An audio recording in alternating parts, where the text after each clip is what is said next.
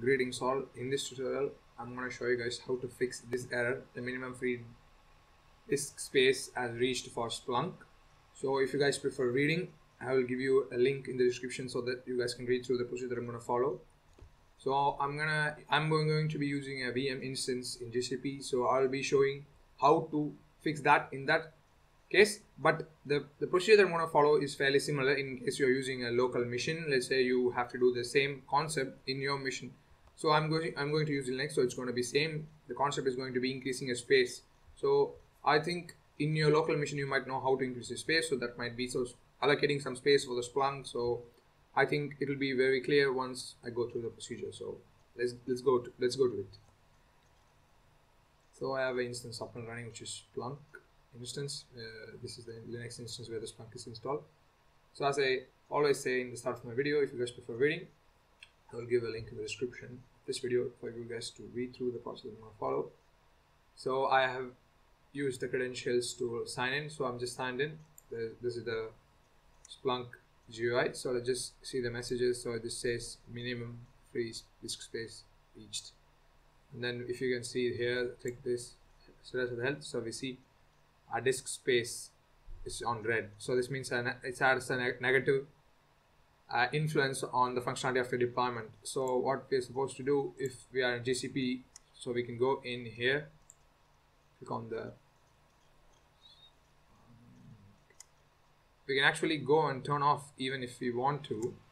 So let's say let's say stop for now, stop the mission for now.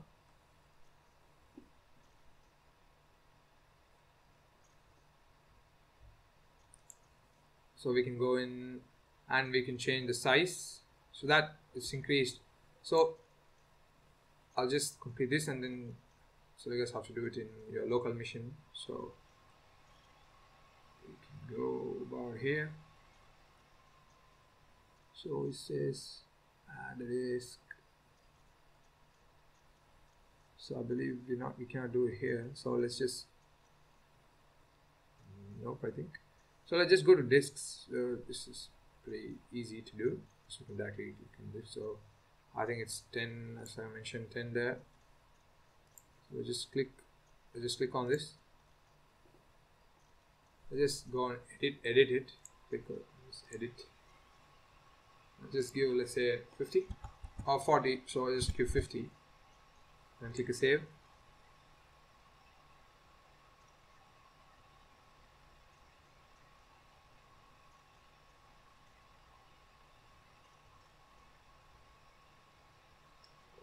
Wait for some time for it to.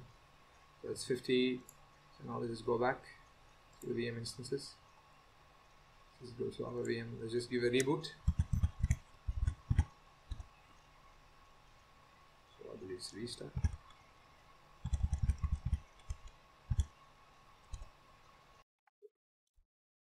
Okay, so this I don't think we don't need to do this.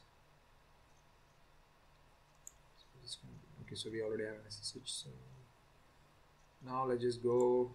So we already scrolled out. We'll just start the start. Okay. Disconnected from this one server, so it was a mistake. So now what we'll do is give admin password. So this should basically fix the issue. So if it's not, then we have to allocate as location for the Splunk itself. So meaning that you have to increase the size that the machine has allocated for the Splunk. So this works. So if not, we have to go in dive deep into the partition. So we just go sign in. This must be fixed, but we still have a message.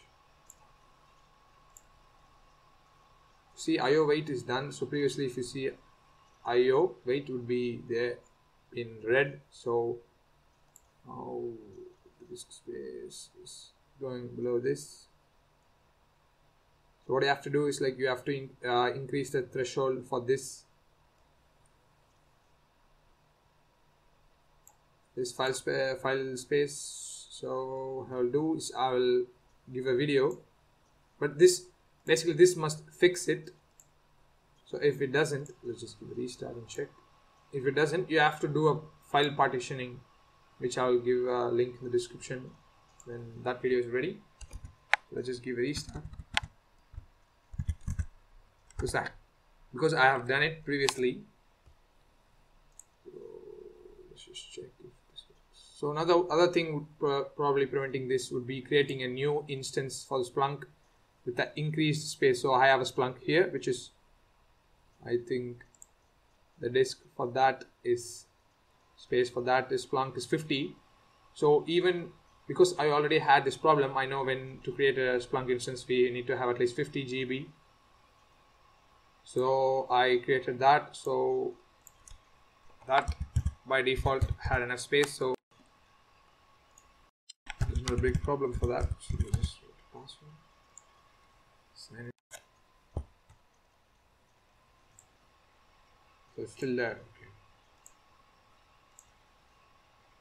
It's still there. So the space is allocated. It's not partitioned for the Splunk. So I'll just show you how to partition the space for the Splunk in the upcoming video. See you in that one. Yeah, as you can see, it's still, the disk space is not allocated, but if you can see this instance, which I will start now and show you, while creating this instance, I gave it enough space so that this problem is not solved. But you don't have to worry, I will do another video which will be done and uploaded, and I will add that video's link in this video's end so that you guys can click that and see how to partition a free space to this Splunk. So I believe this is turned on, so let's just SSH into just a quick SSH and then show you guys that this problem is not there, because there is already a default 50 GB when creating it. So now the problem is that when I created this, it was 10 GB, so that even that 10 GB was by default automatically partitioned for the Splunk, so there is no enough space for the Splunk. So now this is getting started on, so I believe this is started. So I'll just skip it if it's too long.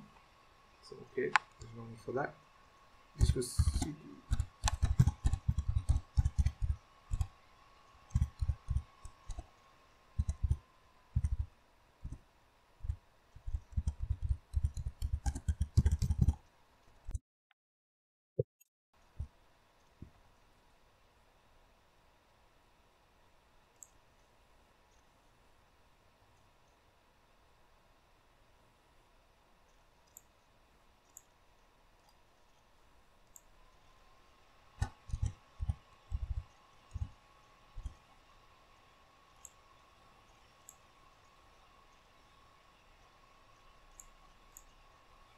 So now I'll give the credentials.